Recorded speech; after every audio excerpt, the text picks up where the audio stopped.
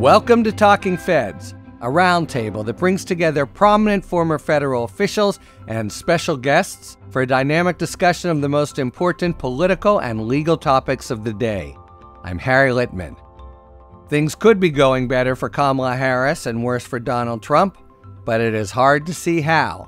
Harris unveiled her choice for vice president, Minnesota Governor Tim Walz, sparking enthusiastic cheers from party loyalists and earning solid praise from the media.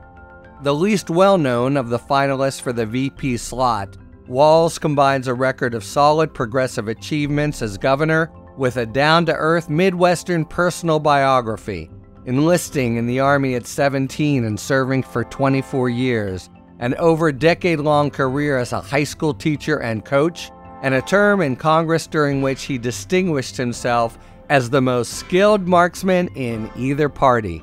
Take that, MAGA Nation. Walz also managed to penetrate the media cacophony with a memorable jab at Trump and J.D. Vance, labeling them as weird. A term that undersells their danger, but certainly strikes a nerve and undermines the Republican ticket, which has been appearing increasingly dour and uncool. There's no doubt that Harris's successes have gotten deep under Trump's skin and thrown him completely off his game. Trump held a press conference, seemingly aimed at highlighting Harris's failure to do the same. But it devolved into one of his most incoherent and sour performances to date. He seems consumed by resentment and physically sallow. He's failed to soothe the nerves of important donors. And puzzlingly, he's staging only a handful of campaign events, despite a pressing need to regain some media attention from Harris. This week, we also learned that Trump came far closer than recognized to being indicted in the Arizona false electors case. It brought home the latent danger to him of that prosecution, in which Jenna Ellis has agreed to cooperate against Rudy Giuliani and Trump's other closest advisors. Again underscoring that the campaign is for Trump, not just a political struggle, but a fight for his own liberty. To chronicle another in a string of solid weeks for Kamala Harris, who ascended to the presumed nomination less than 3 weeks ago, and another frustrating stretch for Donald Trump, who grappled for media attention while his VP pick was bogged down in self-made controversy, we welcome three of the country's most prominent and savvy commentators. And they are Jen Rubin, an opinion columnist for The Washington Post and an MSNBC contributor. Prior to her career in journalism, Jen worked as a labor law attorney for 2 decades. She's the author of the book Resistance: How Women Saved Democracy from Donald Trump, and a frequent and very valuable guest here on Talking Feds. Thanks as always for returning, Jen Rubin. My pleasure, and a Bolton alumni along with Harry, class of 86. There you have it. Not just an alumni, but the same class. And I always forget, who was first that year? Never mind. All right, Charlie Sykes, a founder and former editor-at-large of The Bulwark, an MSNBC contributor also, and the author of 9, count 'em, 9 books, most recently, How the Right Lost Its Mind. His Substack newsletter, much recommended, is called To the Contrary. Welcome, as always, Charlie Sykes. Thank you. Bienvenue. He's a polyglot, is Charlie Sykes. That's between us. And then finally, Tara Setmayer, the co-founder and CEO of the Seneca Project. Formerly, Tara was a CNN political commentator and Republican communications director on Capitol Hill. She's a resident scholar at the UVA Center for Politics. Always a pleasure to welcome you, Tara. Great to be here. Thank you. So we remain in the middle of this heady honeymoon period for the Democratic ticket of Kamala Harris and Tim Walz. Their rallies are boisterous, upbeat, and fawningly covered. Let's start with the country's reception to Walz and what it shows about the race Kamala Harris will run. Charlie, I want to start with you because on Tuesday, you called Walz not a safe pick and argued that Shapiro, Governor Josh Shapiro, the consensus runner-up here, would appeal more to centrists. I myself didn't know Walz. Many of us didn't.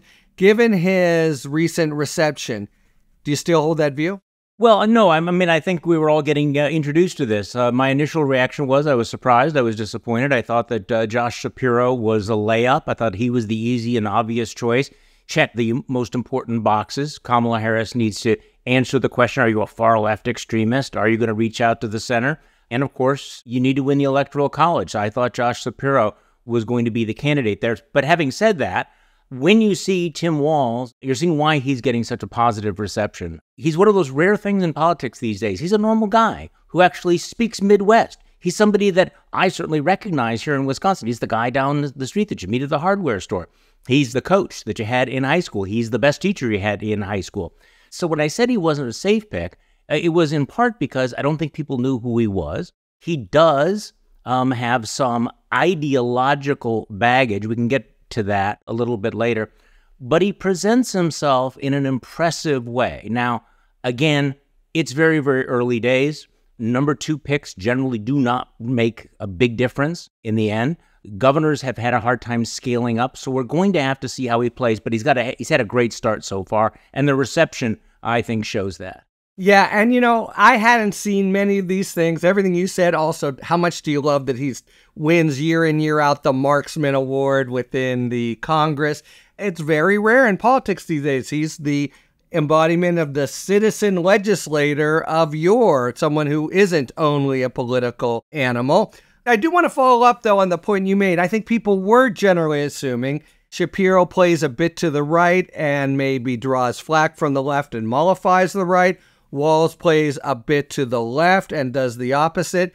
Is that correct, however? How is the Harris-Walz campaign positioning Walz in terms of his political relationship with her? Well, again, I think that so far what we've seen is that, and I got a lot of flack on social media for saying this. What's social media for, really? Yeah, exactly. But he reads as a more moderate guy, as you point out. He's a gun owner. And I think that one of the key things is that we were thinking of him balancing the ticket right-left. He balances it in a different way as well. The big divide in American politics is urban versus rural. He is a guy who talks to rural America. He's from the beer track rather than the wine track. And he certainly does not come off and sound like a coastal elite. So I think that that's the way that they have positioned him so far. I saw 2 nods. I couldn't agree more. I think we as pundits, and I also like Josh Shapiro, tend to think that ideology, kind of going down the checkpoint of positions, is what drives people or what makes for a balanced ticket.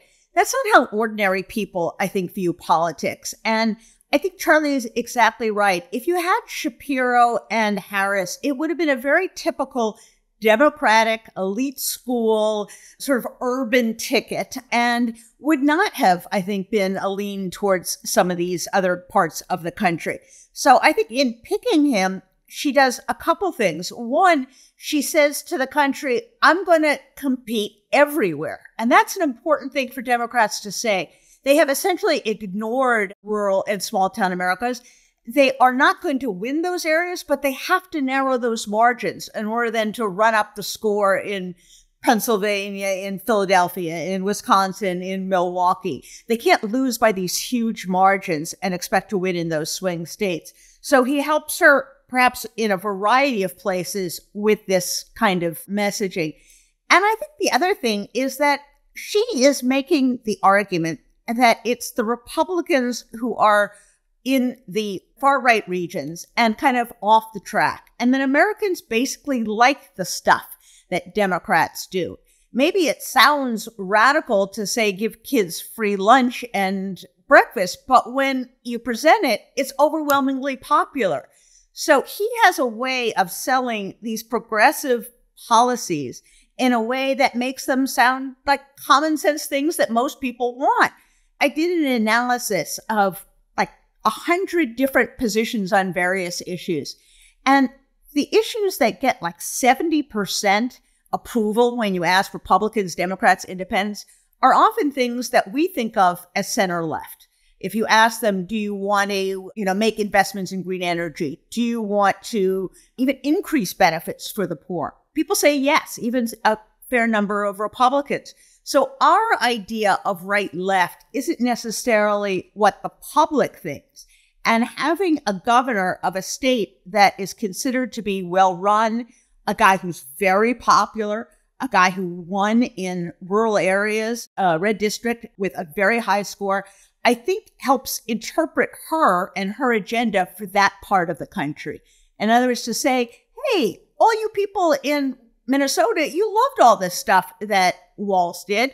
We're going to do that kind of stuff for the rest of the country. I think that's exactly right, to Jen's point, that I come from center right. And so maybe back when politics were normal, some of the things that Governor Walz did in Minnesota, we would have said, oh, no, that's progressive, when we were having policy arguments and the merits of those. Today, in this climate, I don't think that matters as much. People are exhausted. They are dejected. They're sick and tired of the nastiness in politics. And Tim Walz is America's dad.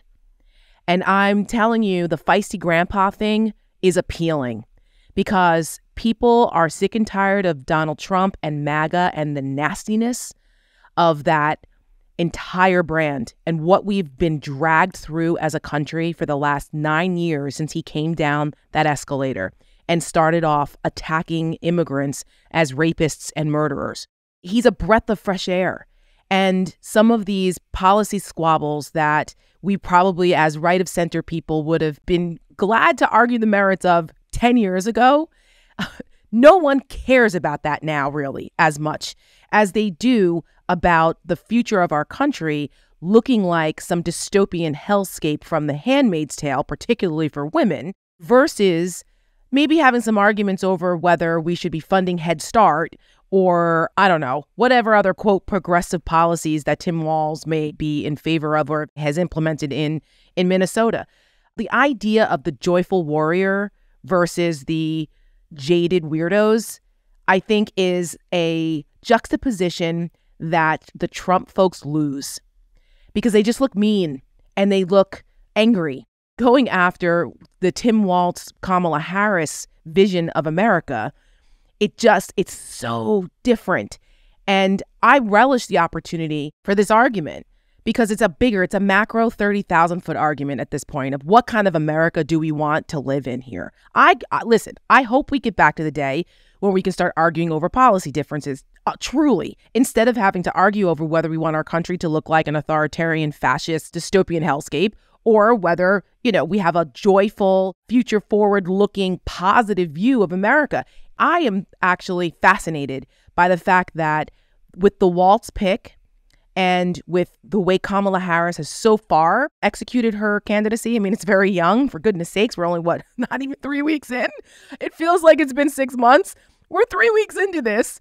And she has really done this flawlessly. Now, she's got a lot of things to do moving forward. We haven't had the big interviews yet. We haven't had some of the testing yet. But this as a rollout could not have gotten any better, textbook.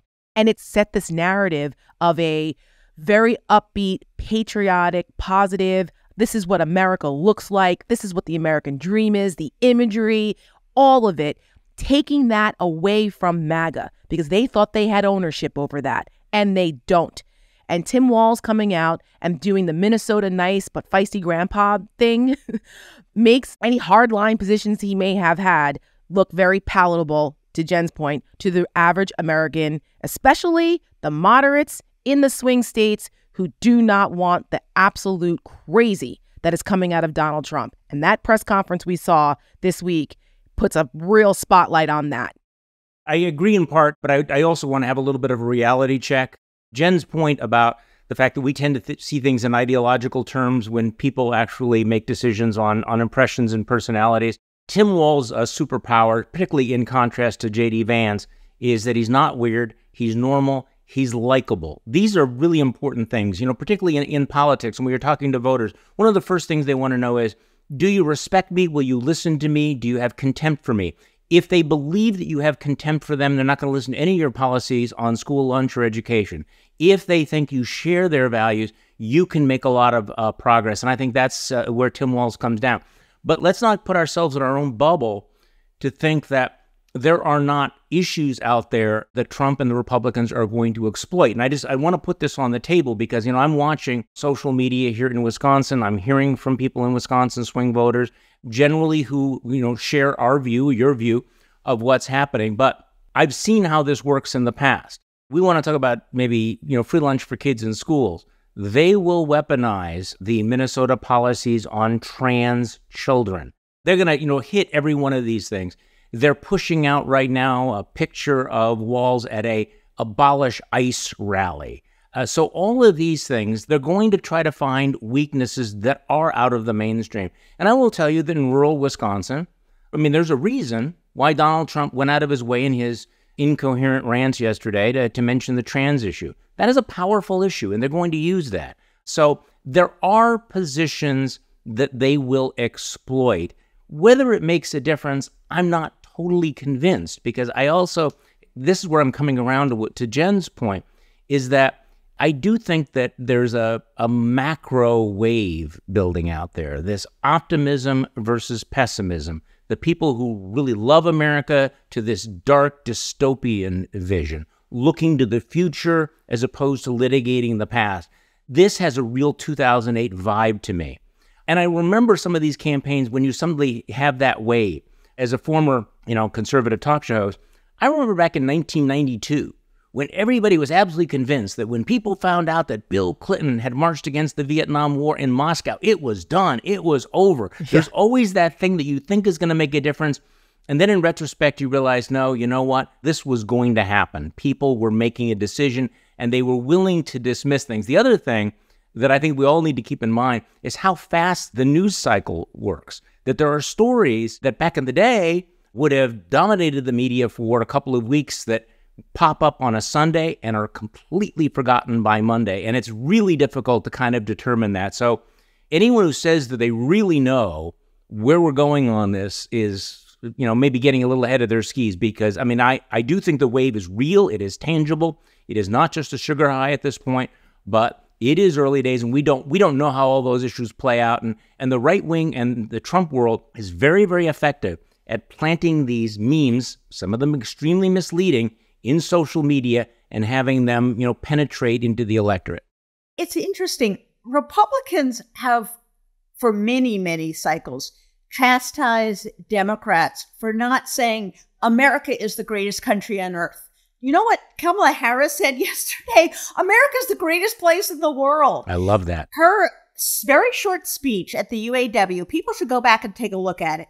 This was an almost perfect and very Reagan-esque speech. She's saying, this is the greatest country in the world. We believe in the possibility of America. America is for all of us. This is what Republicans used to chide Democrats ad nauseum, saying they're not patriotic, they're always down on the country, they can only see what's wrong with it.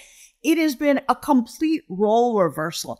And that has so much more salience than kind of a list of policy issues for people. I think so. And I think, God bless him, Joe Biden getting out of the way also gives people an opportunity to say, let's get rid of all of these guys, meaning this whole generation of baby boomers. Can we try something new? Can we have some new faces? Granted, she's been on the stage for a while, but it's not like having a Biden, Trump choice. People are just tired of seeing these people. And the telltale sign, Biden's favorability ratings have gone way up since he decided he wasn't running for president. So as long as people know, hey, I don't have to listen to him for another 4 years, he's doing a fine job, which is a little sad, but it's how people think. It is. They just want these people to be gone. That's the point I was making before about how Kamala Harris and Tim Walz have taken back that imagery and those concepts of what it means to be American. I'm glad you brought up the UAW speech, which should have been broadcast in its entirety instead of Donald Trump's, or at least run back side to side or back to back, because Donald Trump's press conference was a rambling mess of insanity coming from a lunatic who is clearly in the denouement of his life and career. But we needed to see the side-by-side of what Kamala Harris did at that UAW meeting and the ringing endorsement from their leadership. You're right. It reminded me of Reagan in the 80s. And even how she's handled the chance of the lock him up stuff at the rallies has been excellent because it's taking the high road. At a couple of the big rallies since she announced Walz, the crowd has chanted lock him up because she's a prosecutor and she's made the point, truthfully, that he's a felon. And then now, I guess if any time it's appropriate to yell lock him up, it would be now, unlike with Hillary, who was not a criminal and still isn't. But she said, listen, we're going to let the courts handle that, which was the exact right response. And she did it in a way that wasn't angry. It was very matter of fact and very like, we're going to let the courts handle that because that's in America. That's how we do it. And I thought that was a brilliant way to kind of let them vent that and have that, but also to go back to the fact that we are still a rule of law country that respects our institutions and the independence of our institutions, unlike what Donald Trump wants to do. So all of those things combined, I think, changed the entire complexion and attitude of the way this election is going to be run. To Charlie's point, listen, I'm no Pollyanna here. This is going to be really ugly. We've already seen it. Trump has already tried it, questioning Kamala Harris's race and coming up with these asinine, insulting nicknames for her, mispronouncing and misspelling her name. The stolen valor accusation, which from J.D. Vance, which is just so unbecoming and despicable, given that Walz has served 24 years in the National Guard and was honorably discharged and put his retirement papers in before they knew anything about getting deployed possibly to Iraq. So the stolen valor attempt here could be something that catches on in the right wing, but average Americans look at that and go, wait a minute, this guy served for 24 years honorably in the National Guard and he's beloved. What are you doing? They just look like cranks. And it's very unbecoming of people who served. You see veterans who've said, listen, I may not vote for him, but you don't do this. And so it's backfiring. They're going through this old playbook. And let's also, for your audience to understand, Chris LaCivita was the architect of the Swift voting in 2004 against John Kerry. Well, it was successful there, but it's not going to be successful this time around. They're pulling out the old playbook, and it's a very, very different type of election. So I agree with what everyone has said, and I don't want to take the airtime to repeat it, but just to, especially Jen and Tara's point, this is what elections are about. We almost castigate the American people. They are not paying attention. When will they pay attention? Reading and writing and hearing about policy is kind of dull. But man, here they are. And you put it really well, I thought, Tara, a joyful breath of fresh air. And you take it in that way, and it has a real impact. I just want to sort of underscore that point. It's a vibe. It's a vibe for sure. They're the cool kids now, and he's the cool dad, yes. And that matters in junior high and it matters in politics. But we all agree with Charlie that, won't always be this way. We see the seeds of the attacks on both Harris and Walz, so far no purchase. Could the Democrats get too heady? Could they start to see this as not a razor-thin turnout election, kind of as it was before the first debate, and go too high? Or do you think basically we both are, and they understand we are in the same hand-to-hand combat over a very small number of people in swing states, and that just isn't changing? So, Harry, it's funny that I was actually thinking about this exact question because I heard somebody last night say, this feels like 2016 all over again, and he was talking about the media. And, as I thought about it, I remember 2016 very, very well, and this is not feeling like 2016. In 2016, Democrats, they were appalled by Donald Trump, but no one thought he had a chance to win. I mean, remember that? It was absolutely unthinkable. It was insane, but it was impossible. So Hillary Clinton never visited Wisconsin during the 2016 campaign. Kamala Harris has already been here twice. There was complacency on top of complete denial. I don't sense any of that anymore. I mean, it's always a danger. But given the experience of 2016, given what we've gone through over the last 8 years, I think it is less so. I think there was a real danger early in the year when it was Biden versus Trump, where they had the double haters. People just hated this choice. They were not motivated. They were not engaged. They are motivated. They are enthusiastic. They are engaged. And I think they understand how much is at stake in this election. And to Tara's point, I think people are completely exhausted by this. I think one of the most powerful things out there is the question, do you really want to do this for another 4 years? And that's what made that press conference on Thursday night. The contrast was so great. You had the happy warriors out there with their optimism and everything, and here you have the dark, gloomy, dystopian Donald Trump. This is Donald Trump losing as opposed to Donald Trump with the wind at his back. And that's a hard dynamic to change. And you said something, Harry, that's kind of interesting, and I hope people don't gloss over it. This cool thing, which is manifesting itself by the organic reaction on social media, is significant, particularly with young voters, because Joe Biden was not cool.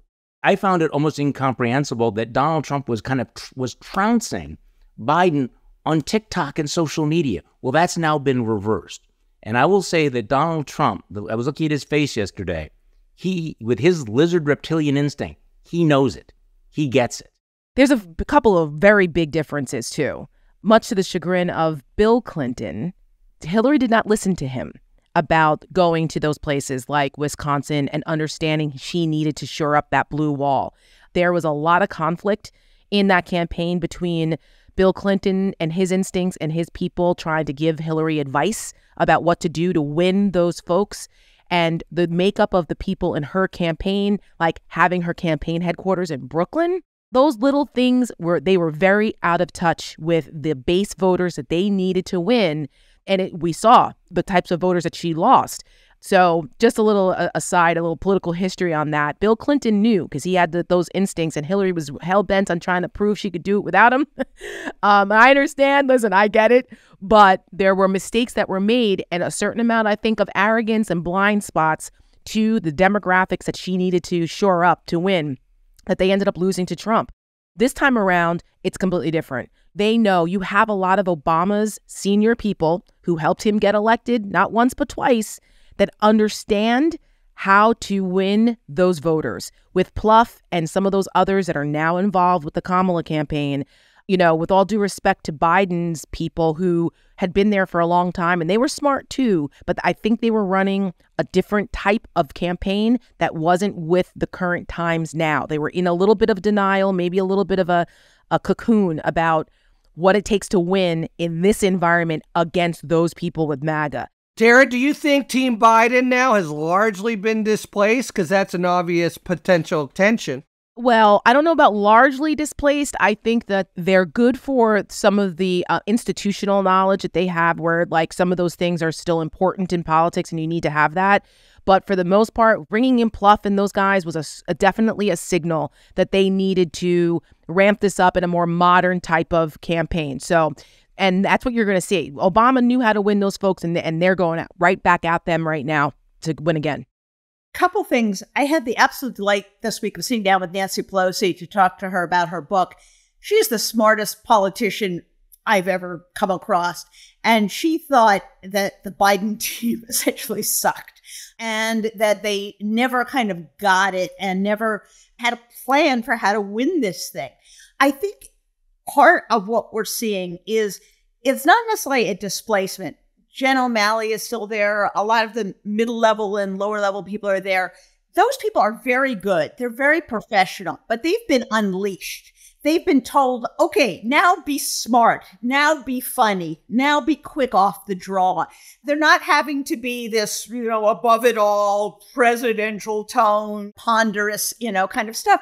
So overnight, suddenly the campaign is so much better. Their opposition reaction to stuff is tremendous. They're funny. They're quick. They're great. And the best part of this is Trump is decomposing before our eyes. And what absolutely gets him is the crowd size. No one has ever had bigger crowds. Adolf Hitler begs to differ. But Martin Luther King, right? Yeah, Martin Luther King, too. there have been bigger crowds. I mean, you could just see his brain exploding. He can't stand it. This is exactly where I wanted to go. So let's formally go to the other guys. Trump hasn't always been able to make everything go his way, but one thing he's had no trouble doing from the escalator walk is getting more than his fair share of media attention. And now he really does seem like a man starved for oxygen. So we're now focused on the doer, older, nastier dystopian Trump Vance team. I really do have a question as to why he's not out. Is it because they can't fill those venues? Is it because he really is kind of sick? I mean, why he's doing 2 events a week, not 6? Right, and kind of sick and tired. We know he loves going out there with his people. So what is it? He comes up with this clearly bogus excuse. Well, the DNC is going on. Well, that's not happening for 2 weeks. He's essentially taking off the whole month. So what is that all about? Is he just feel like he doesn't even want to compete? He doesn't want to see that his crowds are smaller? I mean, the Kamala Harris people are so funny and so smart. They actually put up a split screen of the same auditorium that Trump had with all of the empty seats and that Kamala Harris had, which was overflowing. I saw that and I just laughed. They've learned the audience of one strategy here. They know how to completely unwind Donald Trump. And they know, because he's so transparent. I mean, are we really learning anything new about him? No, he's so easy to predict. They know that seeing the enthusiasm, the electricity, and the crowd size, that would drive him crazy. And when he's in that mode, he makes himself look even more insane than usual. And he goes out and he makes mistakes, just like what we saw during that press conference. So it's not an accident. I give a shout out to the Harris campaign advance team for making sure those visuals are basically ripping from what Trump thought he owned. The hangar with the Air Force Two in the background, that was Trump's thing. That's what he would do. And she went out there and did that with swagger. Swagger. Good word. They don't have it anymore, right? Kamala Harris came on that stage, handled those protesters, the Hamas Gaza protester people, and she handled that. Her tone, her pace. She made a deal with the All devil or something. It's just perfect. I know. No, she didn't. You know what it is? She learned. It's clear. I was skeptical of Kamala Harris before. I was one of those people who was like, I don't know if Biden should drop out of this thing, because I wasn't sure she was going to be able to step into the role and that the Democrats would be able to unify behind her, because they don't exactly have a history of being unified quickly. You have a supposition why Trump is so... Oh, yeah. Why he's not doing the rallies?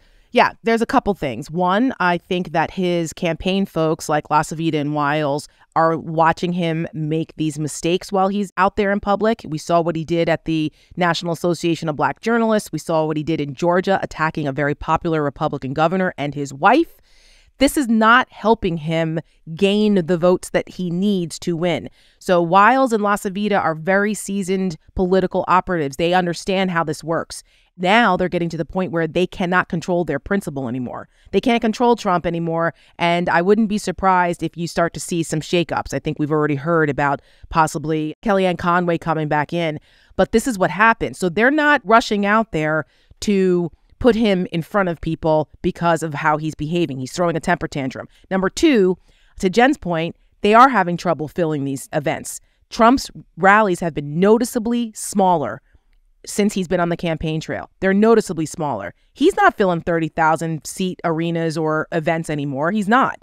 And they don't want to risk that visual. He can run out there and to say that he has the greatest crowds, bigger than Martin Luther King, all he wants. We have visual evidence, okay? We can see the difference. So if that's what he's focusing on, he's losing. And his people know this. So they're trying to figure out what the strategy is going to be when they put him out here. If we're going to put him out, we have to make sure we put him out and if the visual is what we want, and he's going to say at least somewhat what he needs to say. And he's not capable of doing that right now. And number three, he's 4 years older. The guy doesn't look great. I don't know whether he's on Ozempic or not, but it was clear that he looks very gaunt. He looked tired. He looks disheveled more so than usual. I think they've decided to lay off the bronzer, or they ran out of it, because he looked also almost pale.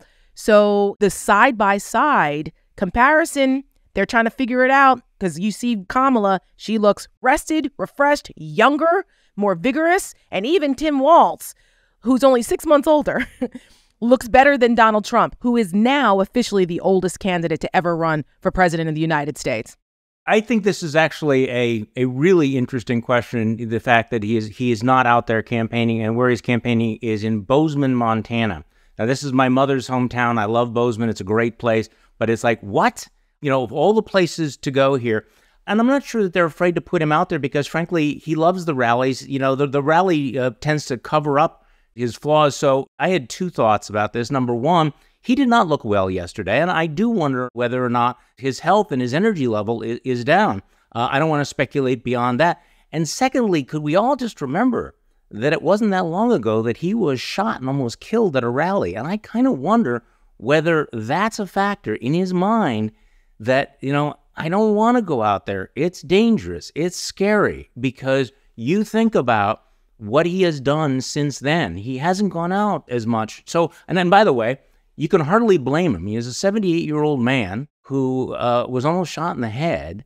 And I think that is affecting his thinking. But I don't know, because there's no real strategy reason why you would take the month of August off, especially when those rallies have always been the centerpiece of his campaign, and he loves them. And by the way, one of the things about that press conference yesterday, a reporter mentioned, actually one of your colleagues, Jen, mentioned that a lot of that incoherent press conference was his rally stuff. But when you take away the applause and all the crowds and everything, it's sort of like, draining the swamp and seeing what's there. It's like he's exposed. He's much better off in the rally than he is in that kind of an environment.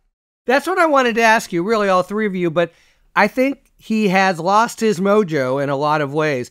And his supporters, he'll get up and say all kinds of crap. They don't care. All kinds of lies. They don't care. But he has this overall bravado and sort of contempt and snarkiness. To the extent he's just a deflated figure, does that actually translate into rallies cutting in the other direction and accentuating the contrast with the young, vigorous, upbeat, joyous Democratic ticket? It's the Fat Elvis thing, right? Mm-hmm.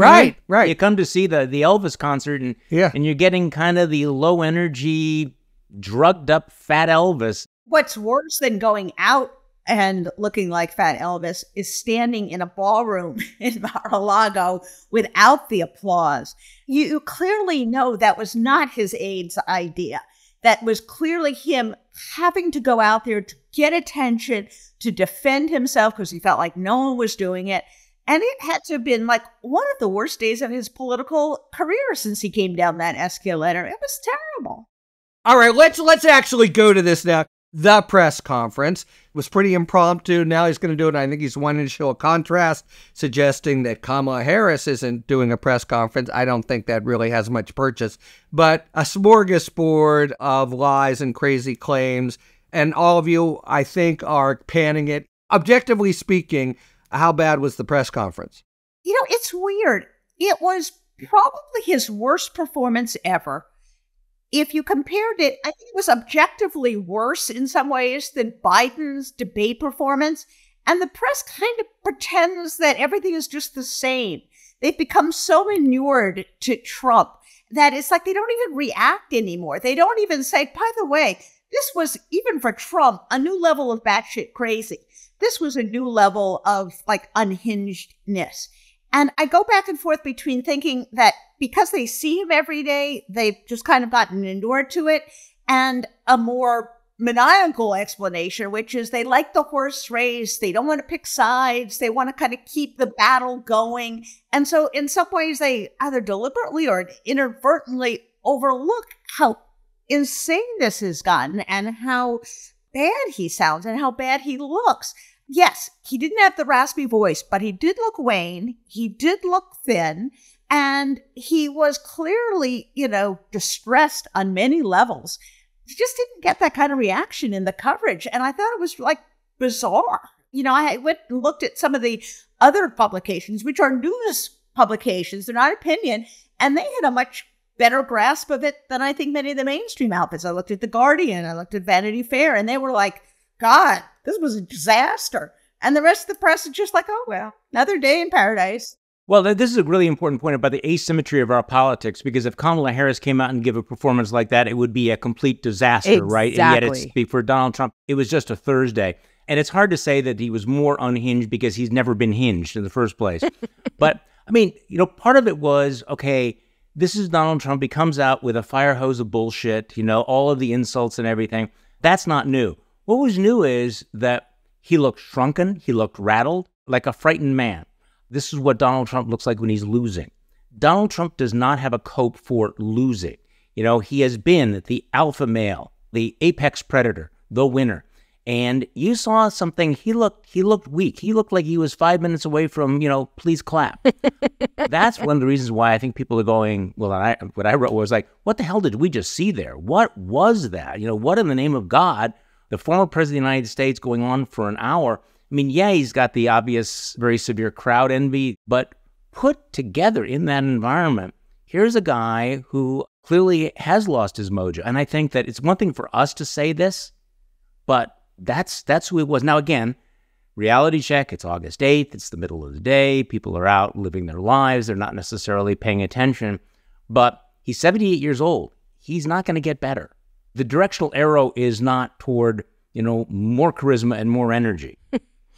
Well, I also think that there's a certain journalistic malpractice that mainstream media isn't running the headlines constantly. Where's the New York Times with the 50 freaking editorials and 5 front page articles about everything we just said, which is objectively true? There's really no editorial necessarily in describing what that was. And the fact that there seems to be 2 sets of rules when it comes to how Donald Trump is judged on his behavior and what he says versus how everybody else is really infuriating, especially at this point in time after what we've seen for all these years and the damage that this has caused. The fact that there's some type of moral equivalence here is just insane.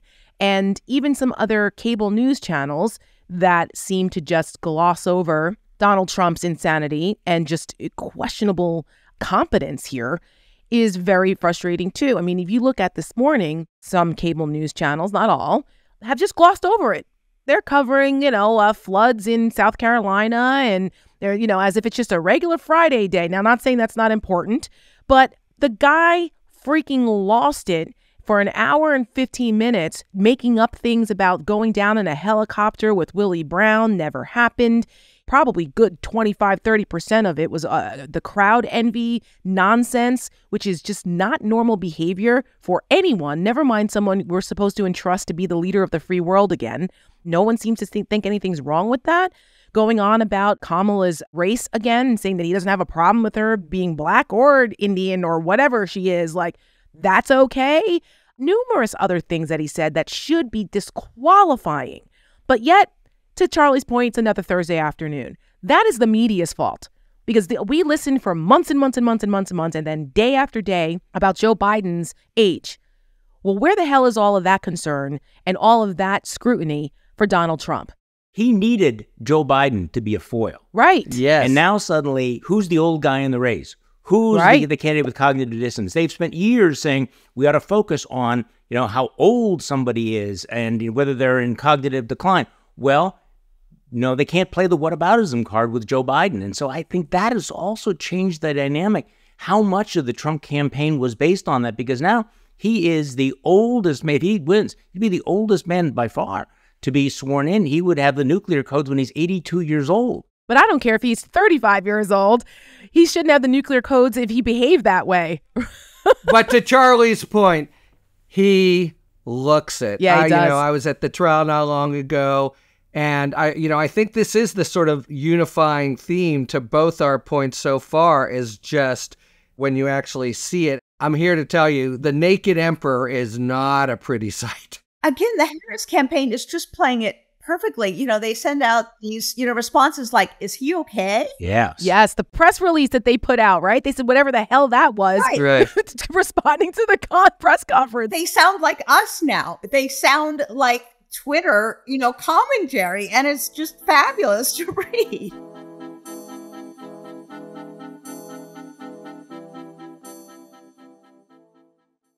All right, it is now time for a spirited debate brought to you by our sponsor, Total Wine and More.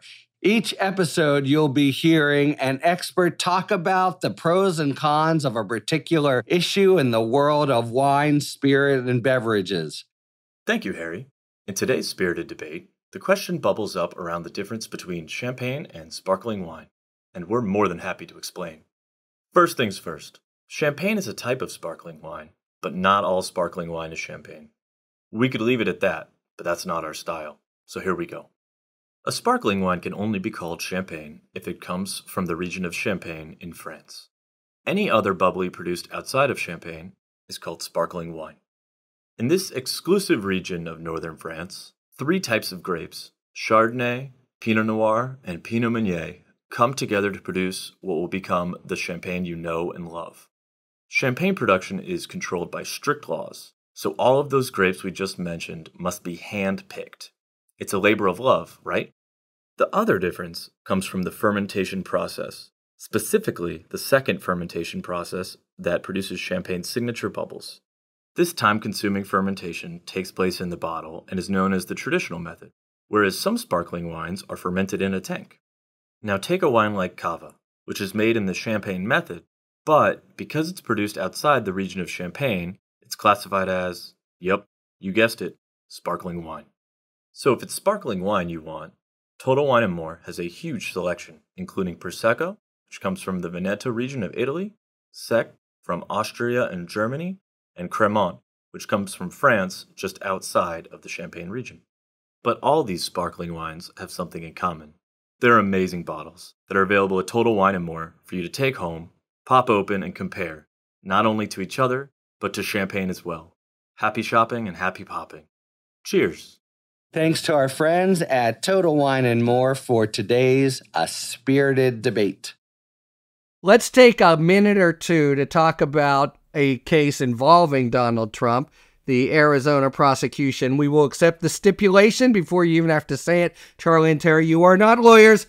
Nevertheless, we're not talking about the law part. Jenna Ellis, remember her? She agrees to cooperate. You know, Rudy Giuliani, especially Mark Meadows, John Eastman, Boris Epstein. How threatening is her cooperation for them? They've all, through a combination of some borrowed luck from Trump and other things, have stayed pretty out of the fray. But big development? Well, to begin with, remember, Trump is not a party in the Arizona case. There are the other electors. So it is possible, again, none of this I think is really going to come out before the election, but that we will get a more complete telling of the tale. Ellis may be able to fill in some blanks in terms of what Trump said and what the direction was from the White House and the rest of it. So we'll see. There's cooperation and then there's cooperation, as we all know. If they have that piece of paper and she's gotten such a good deal. And one thing about Jenna Ellis, normally you have a sort of low-level person. She is in the center of things. She's shoulder to shoulder. She's shoulder to dripping ink. And she was aggrieved, right? They put her out in the cold. That's right. They screwed her over. And that was something that she was like, she got thrown out, like discarded. And now she's trying to save her own skin. So hell hath no fury, like a former Trump staffer scorned. There's been plenty of them. And so she has every incentive to tell the truth and spill all the beans. And the fact that it's in Arizona is important also because Arizona is a critically important state. Right. That could make or break this election. It will be very close there. And it will give people a reminder of what these crazies tried to do in 2020. Yesterday, also during that press conference, he tried to say that there was a peaceful transfer of power and tried to gaslight us all into believing January 6th wasn't what it was. And nobody died. Nobody died. 5 police officers died as a result of January 6th. A woman got shot because she was trying to, as a crazy person, trying to attack Nancy Pelosi in the speaker's office. I mean, there were other people there. That was a horrible day. We all saw it. And 140 police officers were critically hurt during that day. So let's stop that. So anytime that conversation comes back up, and people are reminded of that awful, awful day, and they're reminded that this guy tried to commit a coup, pretty much, that day is not a good day for Donald Trump, especially for moderate voters in swing states like Arizona. And something else happened in Arizona as well. The first, there are 11 state actors and then 7 of the federal. But the 11 state actors sort of prominent in the Republican Party. And the first one got a very good deal. Mm-hmm. If this goes to form, you're going to see maybe a domino effect. And that just that kind of odor has to settle somewhat on the Republican Party. And as Tara said, in a very, very close race, if that kind of is freight they have to carry, that could matter. They just threw out the recorder from Maricopa County, who was somebody who did his job and was one of the, if you will, the heroes. And that does kind of raise in my own mind how much people even remember or how that sways the electorate. It's just another data point that reminds us that average voters don't necessarily think about these things in the way we do. So I think we should keep in mind, and also that this is not going to go to trial before the election, so it may have some muted impact. Also, a bunch of Republican officials in Arizona have endorsed Kamala Harris. And so that's important, too, because those moderate Republicans who are not comfortable with what happened in 2020, not comfortable with Donald Trump and the direction of the party, they need a permission structure to not vote for Donald Trump and vote for Kamala Harris. So that type of endorsement, I think, is important for people to see. There's a reason why these Republicans have come out and said, no way, we're going to go with her. That, again, goes to our earlier point that policy differences do not matter anymore. It's about rule of law, protecting our democracy and our constitutional norms and institutions. So I think that also can have a factor. And then not for nothing, but Arizona was also another one of those places where the Republicans overstepped on the issue of abortion and women's rights. And there's a ballot initiative there, and that is going to motivate women to come out and vote. And they look at what's going on, and women, moderate women, do not like this. Do not like what's going on there. And the idea of losing freedoms and the idea of J.D. Vance calling women childless cat ladies or going after IVF and what families look like, they don't want that for their future, for not only for themselves, but for the future for their daughters and granddaughters. So all of those things are a toxic stew for Republicans out there in Arizona that could make the difference. We're talking small numbers here. Right. That's the thing. It's always small numbers. And Rusty Bowers country, right? The Arizona voters also saw someone was telling the truth, someone wasn't. And to your other one, I'll just say, by the way, that this is exactly the kind of work that you're now doing with the Seneca Project. And it's those sort of soft spots, if you want to put it that way, I think that you're really effectively targeting. Thank you. I'll just make one prosecutor's point. I don't overstate or hold my breath for every possible consequence for Donald Trump, but you just got to say, we learned already they wanted to indict him, and for bizarre and inaccurate reasons, the prosecutors talked them down. But look, so far, Mark Meadows in particular, but Rudy Giuliani, who's a hopeless, complete deadbeat, etc., and others, they're looking at actual time in state jail. They've got one card and one card only to play. And if it's next year and Trump hasn't won, will they offer that up? So in that sense, if I'm just Donald Trump's lawyer, this is something I'm really keeping my eye on. Just want to quickly echo Tara's point about IVF. That's another benefit that Tim Walz brings because he had an experience, a personal experience that he can talk about. That's a really powerful issue for him to talk about in Middle America. They named their daughter Hope because of what they went through with IVF. The story is beautiful. Amazing. And she is beautiful. Their relationship is beautiful. And people get to see that visual. And that narrative is a very, very powerful one. And for us at the Seneca Project, where we're targeting moderate women, particularly right of center, to galvanize those women and left of center too. They need a little shoring up with some things, but mainly the right of center women to go out there and vote for the Harris ticket now. We really didn't care who was at the top of the ticket at this point, as long as Donald Trump was not their choice.